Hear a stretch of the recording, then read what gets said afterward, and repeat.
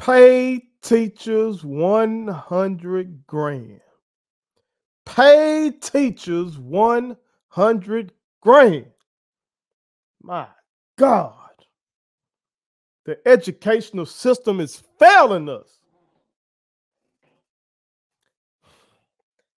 People just don't understand what's real and what's fake on social media.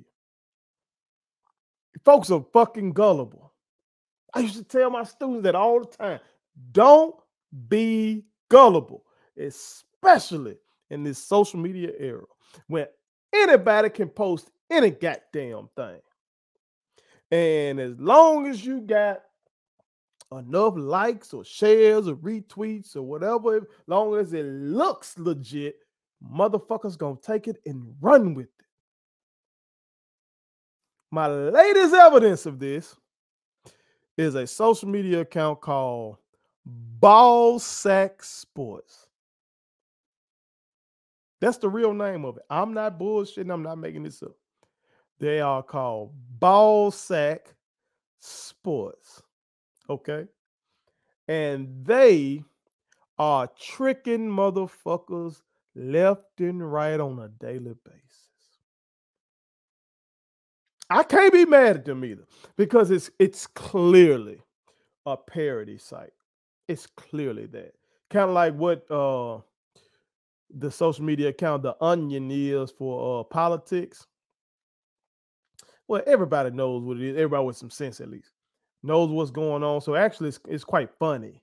You know what I'm saying? When you see some of the shit that they post. And the same can be said for Ballsack Sports. Like, you click the shit that they do is so outlandish that you know it's bullshit if you got some sense. But there are thousands, I guess, in this country that just fucking don't. Really, it's millions in this motherfucker that don't.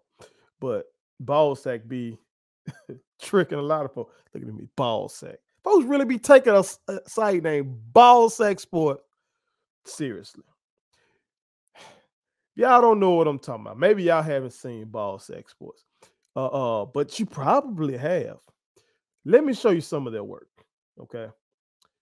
Here's one thing. All right, this was one of the latest things that I saw and that one of the athletes pushed back on. Okay. Y'all see Ballsack Sports. Maybe you're not familiar with Twitter and shit like that. Look at the thing, the post below first. Okay. This is one where the athlete Marcus Morris quote tweeted something from Ballsack Sports. So look at Ballsack Sports post first. Okay. Y'all see how they got Ballsack Sports written there. They got the little R like it's registered, and they got the little tweet thing. They're not verified, but just that restricted sign and the little tweet thing right there. In people's mind, they make it look like it's official and shit like that. You know what I'm talking about? So they put Marcus Morris' picture and they said Marcus Morris says the 2020 Lakers championship don't count. All right. Now, with the in-city beef that you got between the Clippers and the Lakers, you know what I'm talking about, and the little shit talk that was going back to that season and everything like that, that's somewhat believable, right? But look at what Marcus Morris says in his quote tweet. He said, when the hell did I say that? My brother was on that team. True. Y'all motherfuckers would really say anything. Now, countless motherfuckers had liked, retweeted, and commented under that shit going ham on Marcus Morris. And he's telling you right there that's some bullshit. Okay? But Ballsack Sports been getting folk for the longest. Okay? So I've been going through and screenshotting some of the ones that I saw that were just so egregious. It's one that I missed out on that I wish I would have caught. They got Lamar Jackson one time. And you know what I'm saying? And they were tripped out. Whoever run the account, they were tripped out, man. They had got them. When they trick you, they call it getting sacked. Like you got sacked. And they be sacking a lot of motherfuckers, man. Here's one. They love posting shit about Bron. That's inflammatory. They know it's gonna get people going. Okay. So here's one where they got, Ron Artest. Ron Artest says defenders get away with hacking LeBron because he's too big and strong. Look at what they say about, they love to get the discussion going. We couldn't breathe on Mike. Braun is hilarious because you can push, grab, hold on for dear life and get away with it. He's that big and strong. The refs just kind of tell you to play on. So, motherfuckers got the goddamn, see, this is why LeBron is better than my. This is Ballsack Sports saying this. And people just taking it and run with it. I saw some of my young boys. They've done it. I just be shaking my head. Because I've tried to teach mine. Okay? Don't get it twisted. I ain't one of them ones. I told my students about propaganda, about sensationalism, about the yellow press. If any of my youngins watching this, you're bullshitting if you say that I didn't teach you those terms. Okay? Because this ain't nothing new. In the newspaper, when newspapers were at their height, newspapers did this. Hearst, Pulitzer, all those guys made millions off doing this shit. We've seen the same in TV. We've seen it in radio, motherfuckers like Rush Limbaugh being inflammatory, Howard Stern being inflammatory. You know what I'm talking about? And so now in the social media era, we see folks just saying shit, and people run with it. Check this one out. Former NBA player Josh Smith says LeBron wouldn't be as dominant in his era. It's a different game back then, much more physical. I don't think he has the jump shot or skills to really consistently dominate defenses then as he does today. There's so much spacing in today's game. We had 2-3 guys on a star player in a given night. Nothing was easy. Josh Smith on LeBron translating to the 2000s. Now, people were in the goddamn comment section doing the fooling, pointing out that, hey, they played against each other. This motherfucker ain't say this. Like, I can see why those motherfuckers were tricked into thinking Trump really won that election. Because these folks are so easily duped. This one. Again, look at the one at the bottom first. Then, if for those of y'all not familiar with Twitter. James Harden, or look at the one in the middle because it's a comment down there. So James Harden is brutally honest about the state of the Nets. We just don't got the talent. So this brother, whoever he is, quote tweeted, he obviously got sacked. Bro, y'all got 3 All-Stars. He obviously got sacked. Then brother down here commenting. I don't know what the hell he talking about, but he got sacked, believing this shit is real. I can go on for that. Now, this one was fucking crazy. Goddamn well, Bron ain't said this. My hairline hasn't let me down as much as some of you sorry ass motherfuckers have in my career. Y'all know damn well Bron ain't said that. Did you just know better? So, all the motherfuckers that liked and retweeted this and were commenting and shit, y'all should have got your ass whooped. Now, if you were liking and retweeting because you just knew it was funny, you knew it was some bullshit, okay, cool. All right, I get y'all. But you motherfuckers that really believe this shit, need your ass whooped. Need your ass whooped. Look at those.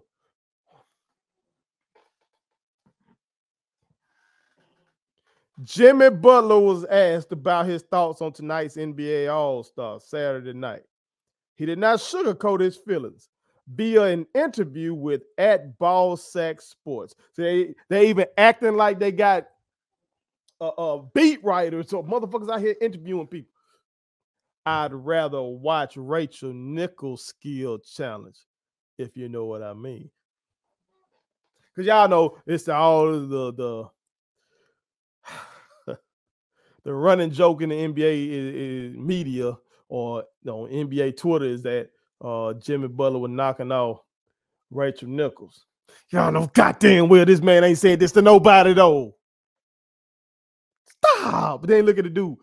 Look at the dude up here.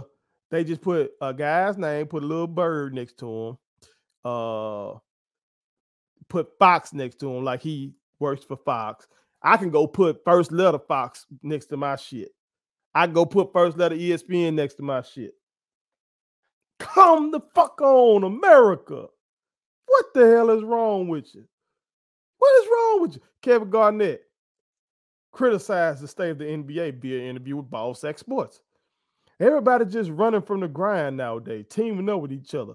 Back in my day, we did the hard way. If you can't win alone, you're considered a bum, period. Now, this was one of the few I was like, KG might have said this shit. Yeah, I know how KG be anti-Bron and shit, and how them Celtics milking the fuck out that title. But given the fact it said Ballsack Sports, I said KG ain't must not have said that. He must not have said that. Even though that's one well. I was like KG might have said that. Bron again. They see how they stay doing the fool with Bron.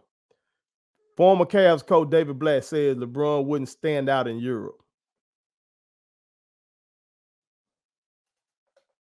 You know goddamn well that man ain't say no shit like that. I was kind of disappointed, to be honest. I was expecting a bit more from him, obviously.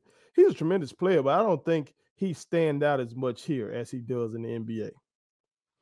That man would be banned from any court in the world if he said that. That man would be checked in to an insane asylum and be, on the motherfucking well ain't nobody said that. Now, he might be pissed with Bron for getting him fired, but stop it. Stop it. Oh, this one here.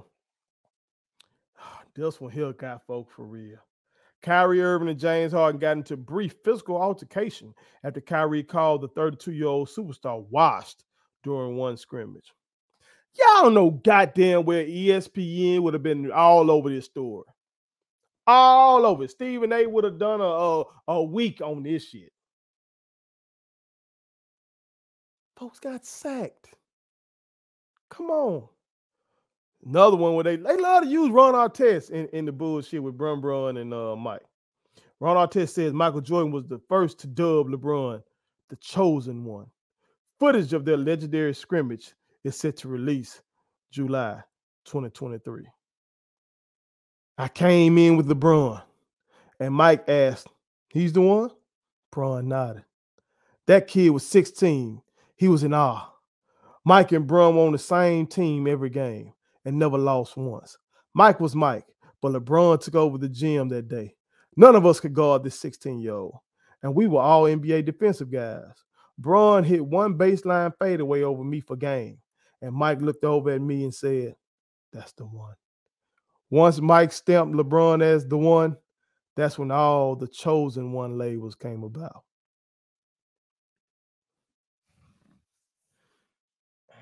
Now, I just got done reading Charles Oakley's book. Check that out. The Last Enforcer. Dope ass book. Dope ass. Charles Oakley, real one. Charles Oakley said they did invite Bron to come watch them scrimmage. They said Bron wanted to play. He was not allowed to play, though, because they were worried that, if he had got injured before he was able to go into the league and get that big ass contract, they didn't want to come back on them. Okay. I don't know. Maybe they end up playing at one point. But this story that I've only heard from Ballsack Sports, I'm going to have to doubt the validity of it. Was Bron phenomenal at 16? I would bet. I saw what that motherfucker was at 18. Phenomenal. This quote from Ballsack Sports, I don't know about that. I don't know about that. So this is one most recent. This last one I'm going to do. With Brady coming out of retirement. And see, then, well, you got to be careful. See, with this one that y'all see, I saw it on Facebook and knew it was Ballsack Sports, though, because I had already seen it on Twitter. But on Facebook, it didn't have Ballsack Sports attached to it. And folks were sharing this shit left and right. Talking about what made Brady come out of retirement. says this quote from Brady. He texted me, talking about Bruin. He texted me, hey, we're the best ever at what we do. We're competing with each other at this point. When he dropped 54 or whatever the other day, I texted him, all right, I'm coming back. Y'all know goddamn well that ain't what the fuck happened. Because if it did, a story like this, you know Skip and Shannon would have done the fool on this topic. I would have loved to see it. I would have loved for it to be true, just to see how the motherfucker act a fool about this. Because you know, Tom Brady is the one that makes Skip Bayless have wet dreams, and LeBron Raymond James Sr. is the one that makes Shannon Sharp sit up there and have a fucking orgasm on TV. So I would have loved for this to be true. But from Ballsack Sports, if you shared this shit, and I distinctly saw some of my young boys share this, your ass got sacked. So please, sports loving America, and America in general, beware Ballsack Sports. Don't get sacked. And on some real shit, think more critically when you're perusing social media. If it's something salacious, if it's something that seems like, oh, I ain't heard nobody else say that. Where did this come from? Who is this saying it? Check the fucking source. Click on them. See what they're about. Look them up on another, Google them. See if they are a valid source of information. Some Ballsack Sports, like I said, is the parody joint. Some folks, though, are legitimately in the media, but they give their opinion on stuff. They're not Anderson Cooper of CNN, is a journalist. I assume what his opinion is on things, but I don't know for sure. Okay? Tucker Carlson is not a journalist. That motherfucker is a conservative opinionist. Rachel Maddow is a liberal opinionist. They give their opinions on politics. Same thing can be said of Stephen A. Smith now. He used to be a journalist. He used to really go out there in the field and cover games and then had to write about that shit objectively. You know what I'm talking about? Until he started giving his opinion. He's on TV now giving his take on things.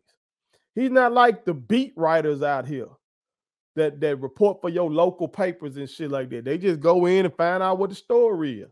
They can't really, give their opinion. My brother used to be a news director. He had to withhold his opinion on stuff. He came to cover my team one time when I was a head coach. Saw one of my boys get dunked on. The shit didn't even count. Because my boy took the charge. I used to teach that.